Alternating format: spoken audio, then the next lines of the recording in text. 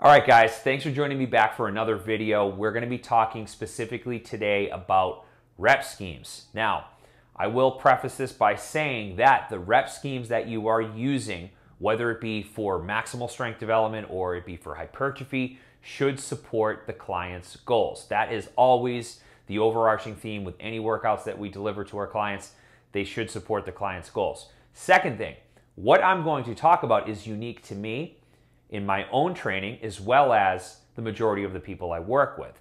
Anytime I put out information, I've done it myself. I am not a coach that has an idea that I read in a textbook and I am going to talk about it for the first time to you guys. I'm going to actually have done it and have made sure that what I am delivering to you has been tested, it has been refined. Because as we know, a lot what we read in a textbook doesn't go the same way when we try to use it in our own training or that of our clients. So if you are a young coach, take this to mean that you are going to learn a lot in the trenches and that the textbook, albeit is a great resource and is going to definitely teach us the finer nuances like the physiology, is not the end-all be-all, okay?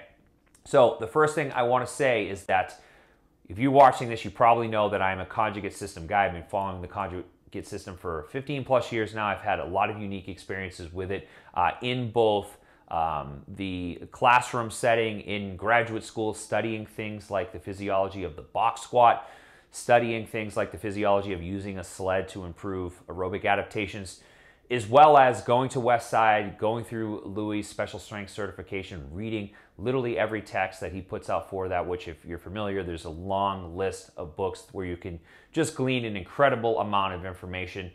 So if you're interested in learning more about that, I would recommend you check it out on their website.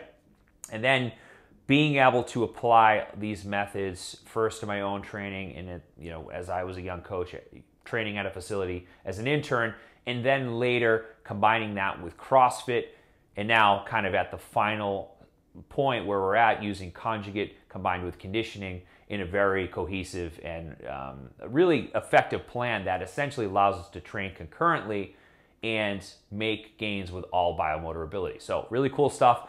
But what we're going to talk about today specifically is using rep schemes that may be more applicable to a specific side of the population that you're working with.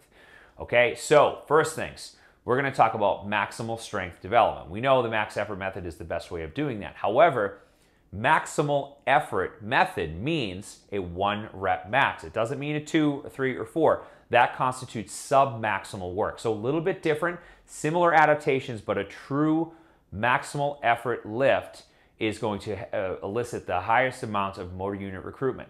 Okay, it's going to use the most amount of high threshold motor units. So we know that the basic physiology of this is that if we can improve maximal strength, there's connections to every other biomotor ability. You'll see carryover to strength endurance, okay? And it makes sense if you think about it. If your 1 RM squat goes up, of course, your 5 RM is going to follow, but usually the inverse isn't true. If we improve the 5 RM, usually doesn't carry over to the 1 RM. In most cases, that is. So with what we're trying to achieve today is we might have clients that may or may not be competing in powerlifting. We work with a lot of people in the general fitness setting at CrossFit gyms. I work with people that are like myself. And for this video, to make this as simple as I can, I'm going to use myself as the guinea pig and tell you why I've arrived at using a little bit different form of training. So for maximal strength development, I don't typically do true 1 rep maxes anymore. And the reason is simple. I want to stay away from any type of mechanical breakdown. I'm 37, I'm going to be 38 in January. I have 3 kids under 4 years old, and I've had bumps and bruises along the way. I've had serious lower back issues from pulling conventional deadlifts and not really worrying as much about my technique. Secondly, conventional deadlift, based on my anthropometrics, is not a great lift for me. I can't lift off the floor with a neutral spine. There's just no way around it. And you know what? You might be able to, but I'm not one of the ones that can. So conventional deadlift, a lift that I've spent a lot of time with over the last decade plus, not a great lift for me. So I've done damage with that. Second thing rather, is benching. I've incurred basically generalized front-sided shoulder pain, which a lot of people will have as they internally rotate as they're going through range of motion with their bench. That's something I like to stay away from. So when I do bench, I tend to use a neutral grip bar like a football bar or a T-grip bar, because I can find myself into better position in terms of keeping the glenohumeral joint centrated, which is essentially maximal ball and socket contact. Those are things that I'm thinking about.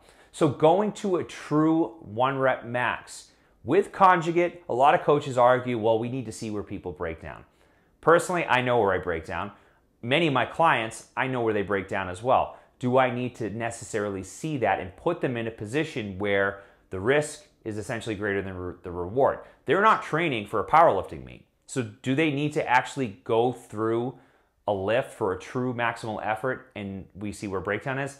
I would argue no, we don't need that, because that's simply outside of their realm of needs. So what we do use is a very simple rep scheme, and you've probably seen this style rep scheme before. It's 5, 4, 3, 2, 1 plus. So just to break this down in terms of volume, this is 15 total reps if we just do 1 rep here.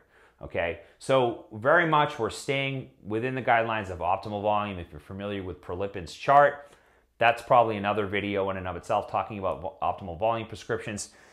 We're staying within the guidelines of that because, you know, as we progress through this and we strategically build weight, we're going to be around 85%, 90+%.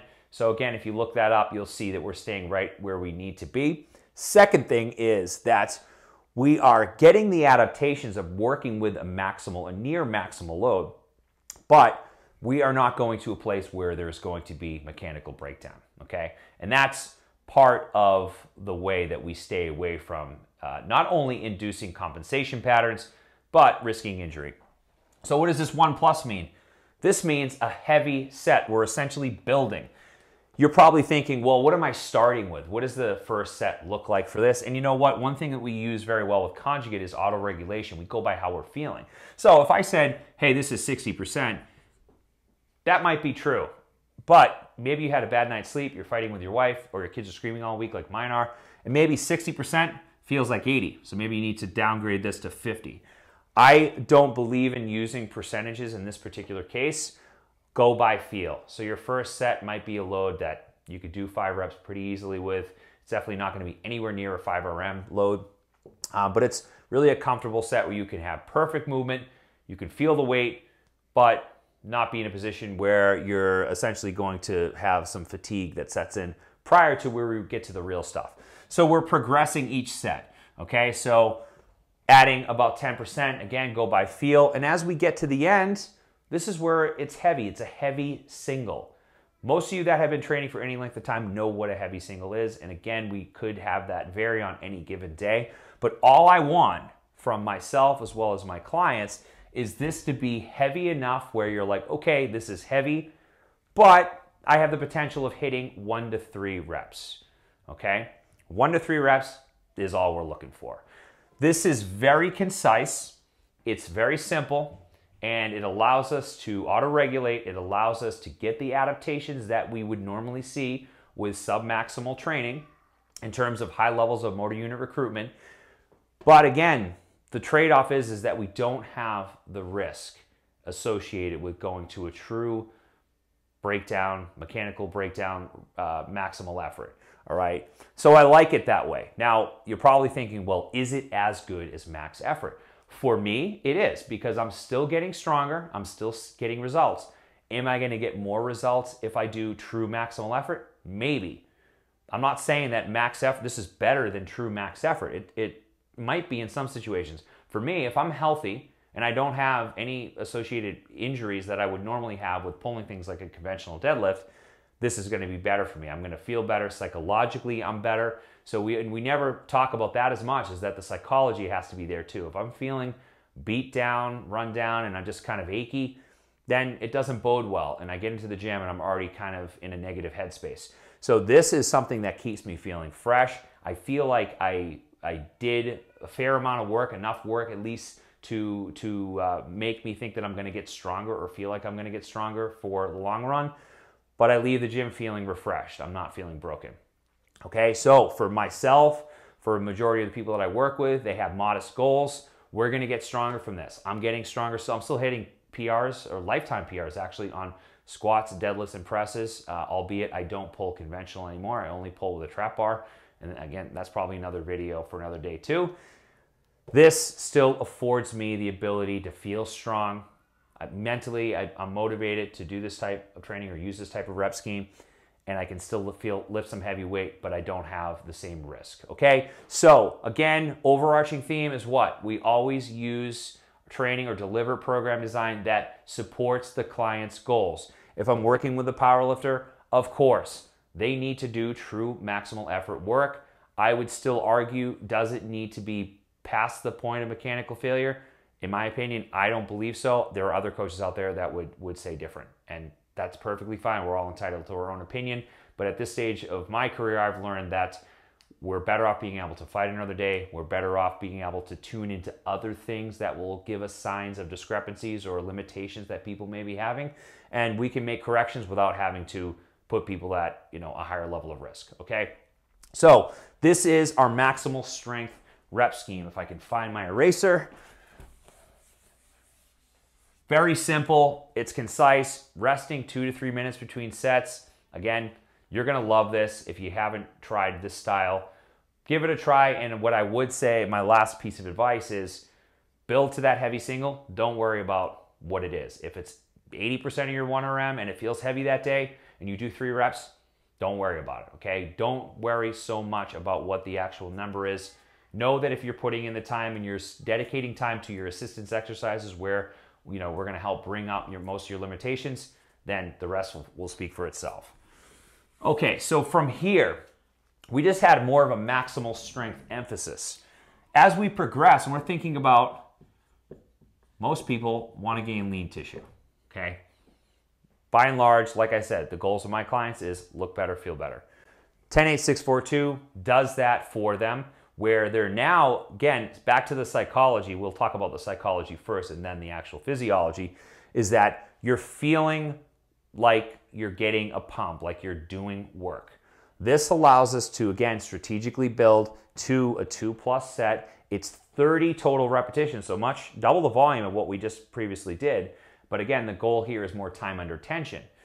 This is the type of rep scheme that you can use for squats. I would even say probably not so much a conventional deadlift, but maybe a trap bar deadlift, touch and go style, close grip floor press, things of that nature.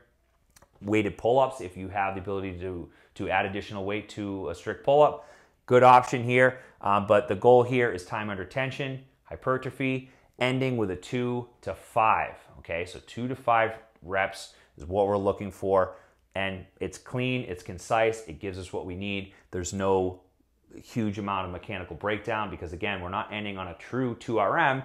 It's just a heavy 2 that we can maybe do 3 times. Typically, I find myself, and I'm more fast twitch muscle fiber, I'm usually around 2 to 3 reps with what I end here. I usually do this pretty well, and these subsequent or prior sets rather fatigue me a lot more than someone that's more type 1 muscle fiber, okay? So these first 3 sets here, I'm usually pretty tired from. 4 is usually tough, and then 2 is very tough. Again, I'm usually getting 2 to 3 reps. So if that says anything or gives you any indication of what you might be feeling with this, you know, it could be if you're like me and you're more explosive. So that's it. Again, think about the rep scheme supporting the client's goals. If you have a power lifter, they're going to need to strain more. They're going to need to do some lifts and feel what it feels like going to a true maximal effort. I'm not saying that I never program true max effort. I just think about more of myself, and for the majority of people I work with, if they're telling me their goals are to look better, feel better, why do we need to do true maximal effort work and risk them getting injured? Especially if you're working with people remotely like I am, it's even harder. We're not seeing them on the ground level. We can't see what's happening in the session. So there are a lot of things that we have to contend with if we're working online. These 2 rep schemes allow us to get maximal strength adaptations, hypertrophic adaptations, but a lot lower risk of injury. So again, return on investment for me is higher with this, but as always, there's never a one-size-fits-all, so feel free to experiment this stuff. If you have questions, let us know. Feel free to subscribe to our channel. We're going to be posting lots of great content in the coming months about